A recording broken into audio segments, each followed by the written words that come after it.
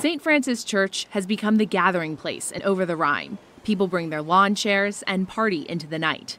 Neighbors say the behavior continues around the block. They're sitting over there right now drinking alcohol illegally on the sidewalk. They've been there all day. Kids playing in this playground, and nobody's cited. Donaldson, who owns property across the street, says he's reached his breaking point. His security cameras have picked up people walking from the church to publicly urinate and defecate on the sidewalks. This is awful. They're not helping anybody, us, the people in there, or the drug dealers. It just facilitates everything, all the bad stuff that's going on here. St. Francis agrees. It's a growing problem, but it's been unsuccessful curbing it even while working with Cincinnati police.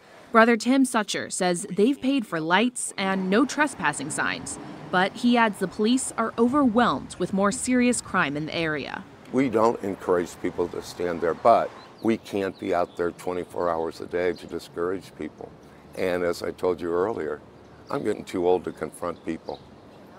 You know, I mean, some guy tried to take a poke at me one day, and it's like, oh, really?